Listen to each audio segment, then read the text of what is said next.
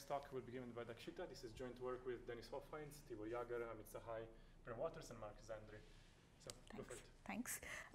So this talk is about universal samplers, and I'll start by telling you about this notion. So there are many cryptographic protocols that require the use of parameters that have been generated by a trusted third party, and there are many examples of such protocols, including non-interactive ZK, low-round MPC, non-interactive, non-malleable protocols, etc.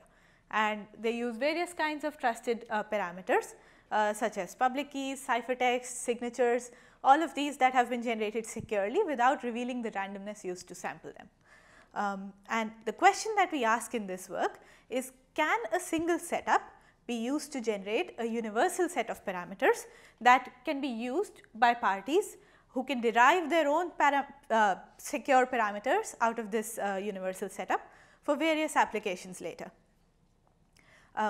So the idea of a universal sampler, the work of a universal sampler would be on input some distribution D to output a securely generated sample from the distribution D. And here by secure sampling, I mean being able to generate a sample from this distribution without having to reveal the randomness used for sampling. So for universal samplers, we consider two natural notions of security. The first is bounded selective security, and the second notion that we consider is unbounded security, even when the distributions to be sampled from are chosen adaptively. And I'll tell you more about these two notions in a little more detail now. So in the bounded selective security setting, we look at the security game as a real and ideal world game, where the adversary first decides on some distribution D star and submits this as a challenge distribution to the challenger. The challenger then sends the adversary the universal sampler program P together with the output of the program P on input the distribution D star, which is supposed to be a secure sample from the distribution D star. And in the ideal world, we want that when the adversary submits a challenge distribution D star, he gets the universal sampler program P star, which is a slightly modified version of the program P, together with externally generated secure samples from the distribution D star.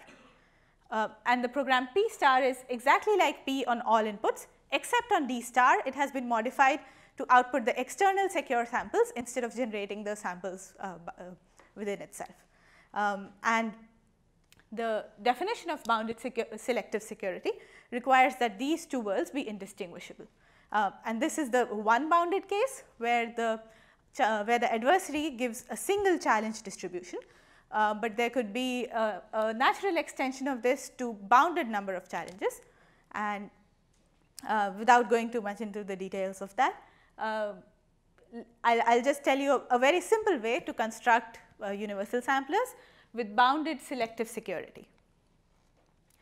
So the sampler is just going to consist of an obfuscated program that embeds a PRF key K, and on input some distribution D uses the distribution to sample from the PRF some randomness R, and then uses this randomness that it sampled to generate to sample D of R, which is a secure sample from the distribution D.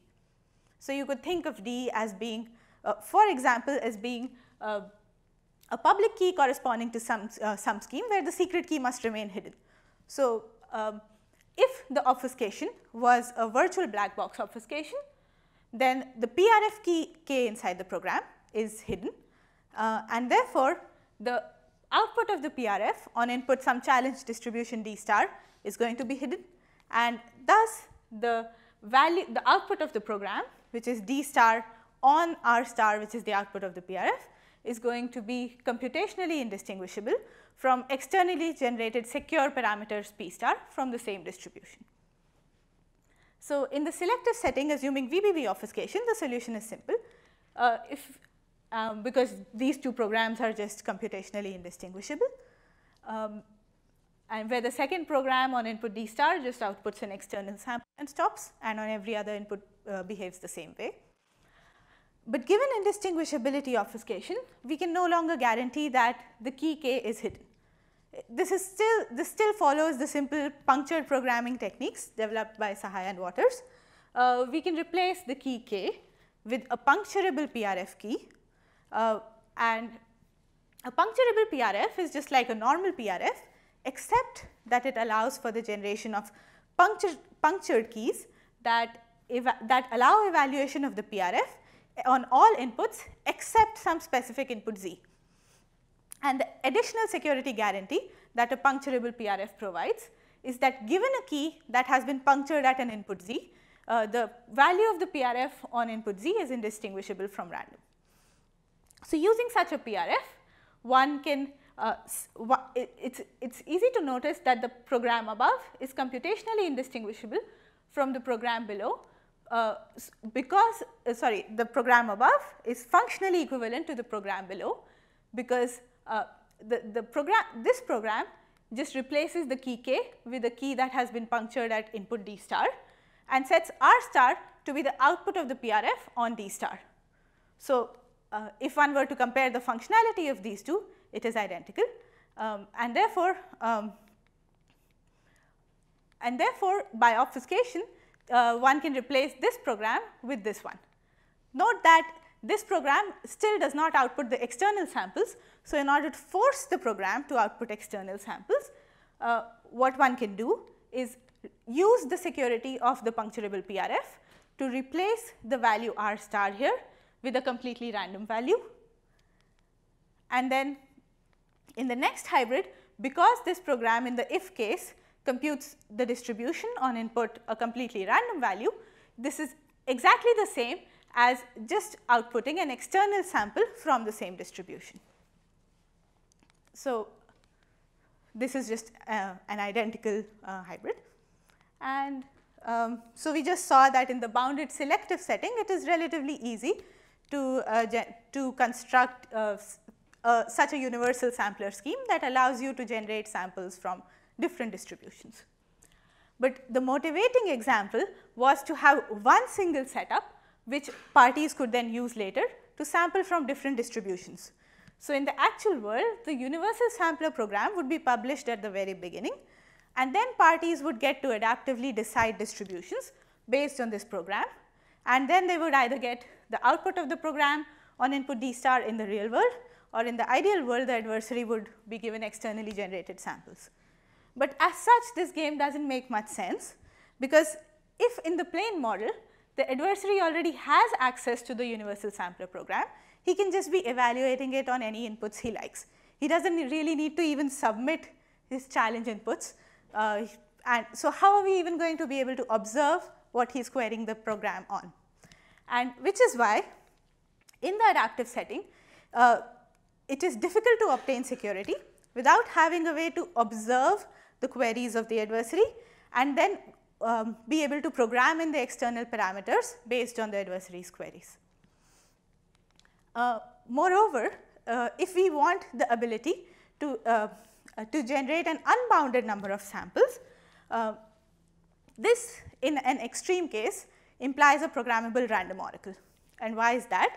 One could just use, one could just set D to be the uniform distribution and try to obtain multiple uniformly distributed samples, and by our security definition these should be indistinguishable from external samples for an unbounded number of such samples.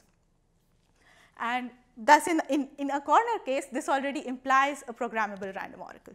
So, we are left with no option but to work in the observable programmable random oracle model. And now our main result is we show how to combine a random oracle together with obfuscation to get universal samplers that are adaptively secure.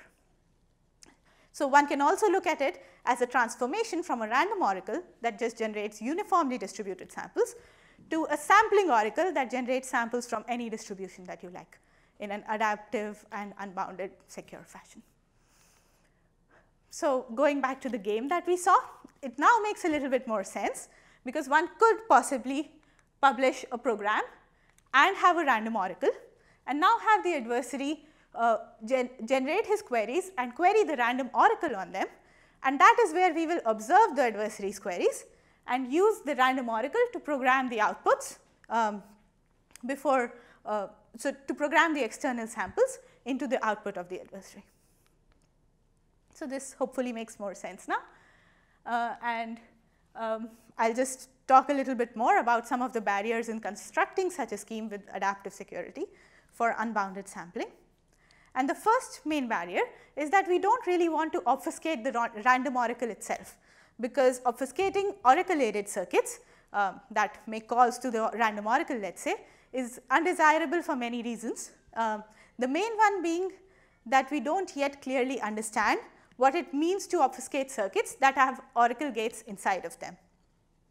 Also, a recent result by Agarwal, Coppola and Waters shows that constructing functional encryption where keys are given out for circuits that have oracle gates inside them is impossible. So, we don't really want to get into that. So, we would like to keep the random oracle separate from the obfuscation. The second problem is that within an obfuscated program, one cannot hardwire an unbounded number of values, because this is going to blow up the size of the obfuscated program to an unbounded, an a priori unbounded amount. However, the random oracle does allow for programming an unbounded amount of information. However, we can't just set the output of the random oracle to an external sample, since the random oracle outputs have to be uniformly distributed, whereas the samples that we want to sample from are not necessarily that way. So, we can't do that, and we will have to somehow set up some means of communication between the random oracle and the obfuscation, so as to be able to generate samples in a secure manner. So, in the ideal world, what we will actually be doing is we will observe each query that the adversary makes to the universal sampler via the random oracle. Once we observe this query, we will program a pseudo-random encoding of the external samples corresponding to this query into the output of the random oracle.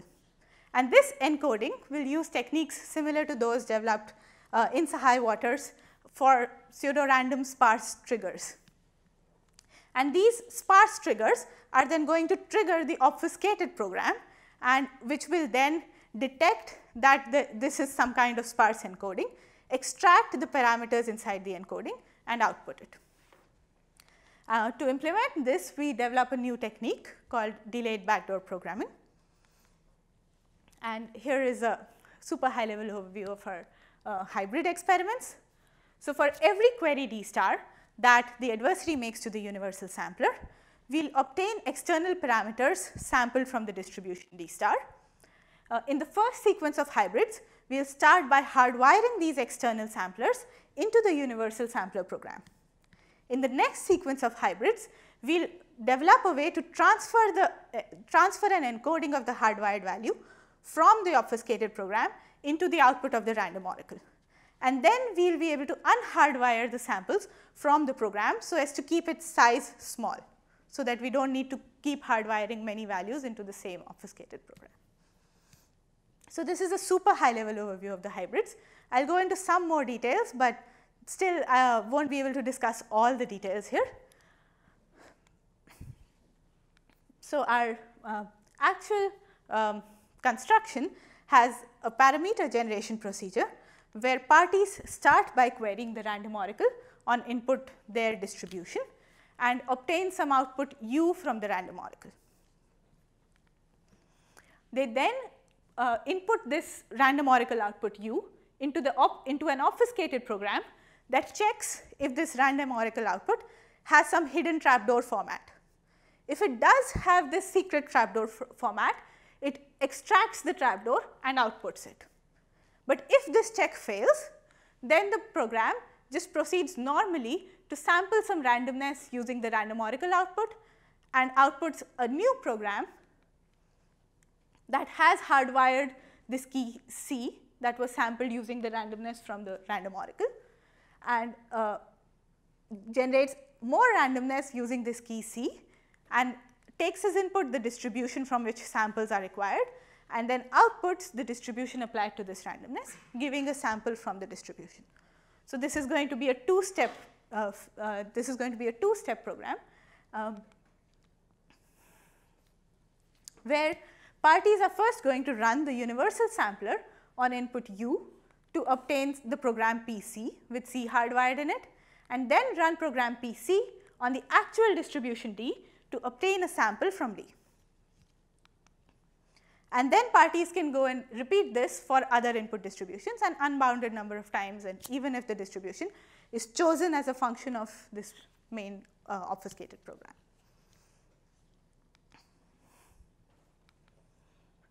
So, the way our hybrids will proceed is, suppose the adversary has challenge input D star and let U star denote the output of the random oracle on input D star.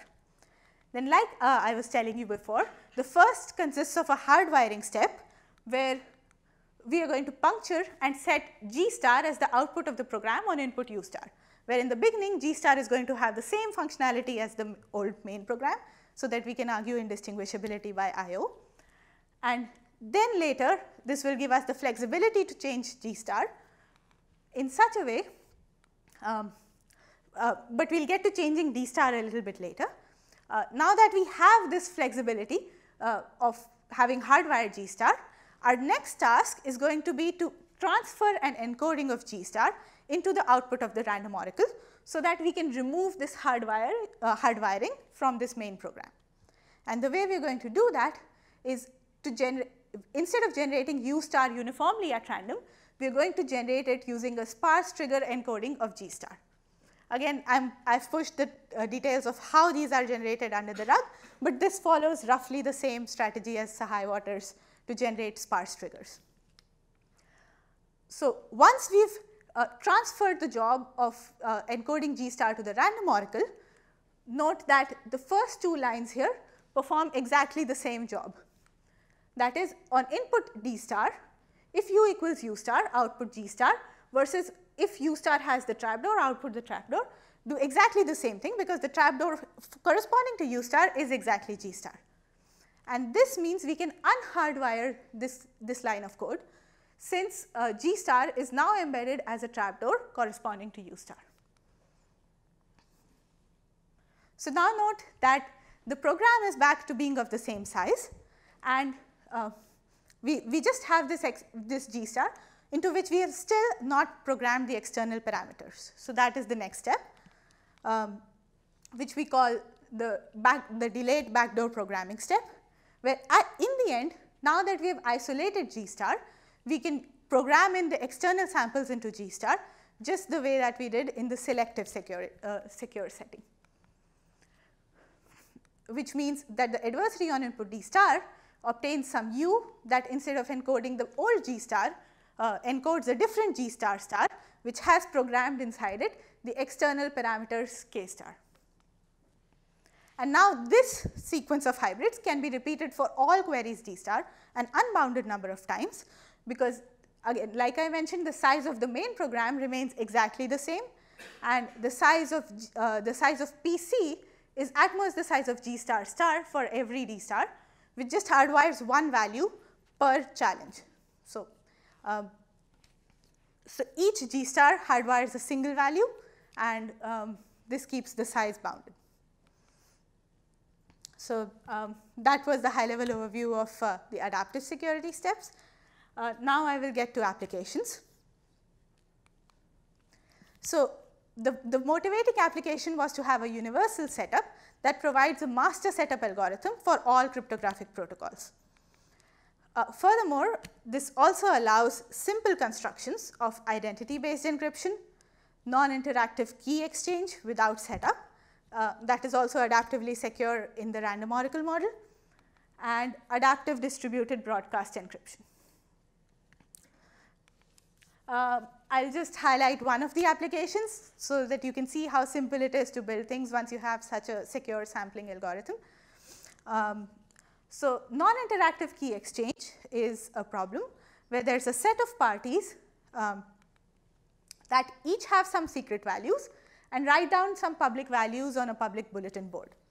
Now, a subset of these parties would like to come together and derive a shared secret key for this subset completely non-interactively, in such a way that this key can later be used for communication within this subset of parties, and no external party or collusion of external parties can guess what the key for this subset is. And there are again two main notions of non-interactive key exchange. The first is the selective notion, where the adversary must decide the challenge subset of parties for which the adversary is going to guess a key and which parties it is going to corrupt before observing the parameters of the scheme. And the second is an adaptive notion, where the adversary may adaptively choose challenge subset and the parties that it plans to corrupt after observing the parameters of the scheme. So, there are many schemes now that meet the selective notion of security. I have only cited the ones that use obfuscation, but there are others that are based on multilinear maps, some of which have been broken. And so, our work obtains an adaptive notion of security, but from somewhat more standard assumptions in the random oracle model. There is also a way to make strong adaptive assumptions to achieve non-interactive key exchange. And let me now define adaptive non-interactive key exchange a little bit more formally. In the real world, the adversary submits a subset S1 of parties that it plans to corrupt, and it gets to generate the public parameters of all parties within this subset S1. It then receives the public parameters of all the remaining honest parties. It can now choose to corrupt a different subset S2 of parties, and it gets the secret values and the secret state of all parties within this subset S2. It then also chooses a subset S star of parties for which it is going to guess the secret key. And this could be one party, or this has to be a subset of one or more parties. Then it is given the shared secret key for the group corresponding to S star in the real world. And finally, the adversary can choose another subset of parties to corrupt, and in the ideal world, the adversary plays the same way, except that for the challenge subset, it is given something completely random that is completely independent of the actual key for this subset, and the adversary should not be able to distinguish between the real and ideal world as long as it did not corrupt any party within the challenge subset. Because if it did, that would allow it to trivially distinguish. And so, given this definition, I will show you a simple construction that meets it, making use of universal samplers. So, there is going to be a public bulletin board. Parties will sample secret keys and public keys from a public key encryption scheme, and the public parameters are going to consist of the universal samplers program. Now, given all these public values, consider the following. So, consider the following group of parties. The first 4 parties want to derive their secret key, and consider the following distribution, that on input some randomness R and some additional randomness for encryption encrypts this randomness R under the public keys of each of these 4 parties using the randomness Renc, and appends all these ciphertexts and just outputs them. So, now suppose one of these parties wanted to derive the shared secret key for group ABCD. This party would just run the universal sampler on input this distribution DABCD. So, this distribution is going to generate 4 ciphertexts that encrypt the same random value under the public keys of all 4 parties. And now this party can use his own secret key to recover the value R from the 4th ciphertext. And now note that just by correctness of the universal sampler scheme, all parties within the group will decode to the same randomness R, and thus will share the same secret key. Whereas for any party that is outside of this subset, these ciphertexts can be securely replaced with externally generated secure encryptions of R. And again, without going into the details, intuitively this means that just by CPS security of the public key encryption scheme, an external party cannot distinguish an encryption of the actual key R from an encryption of some completely random value. Now, here we assumed that there was a setup that generated the universal sampler program. That can be removed, but we will need to make some changes to the public key encryption scheme. We will need it to be CCA secure in that case. Again, I'm not going to go too much into the details of how that works, but it's just to highlight that universal samplers give an easier and more elegant solution to some problems. And now there have been several follow-up applications of universal samplers after our paper was initially posted. And some of them include universal signature aggregators by Hohenberger, Coppola, and Waters that allow you to aggregate various signatures generated according to different signing and verification keys in a compact way. Then in construction of adaptively secure constrained PRFs in the random oracle model, universal samplers together with attribute-based encryption played a crucial role. This paper was by Hofheinz, Kamath, Coppola, and Waters. Then universal samplers were also recently used in context of cryptocurrency by Blocky and Zhu. Also by Garg, Pandey, Srinivasan, and Zanri. They modified the original universal sampler construction and used it to get non-interactive key exchange from polynomial functional encryption. And there's been a generic transformation from signatures to a special class of signatures by Liang, Li, and Chang. So, and that's it about the follow-up applications that I'd like to conclude. Thank you. And I'm happy to take any questions.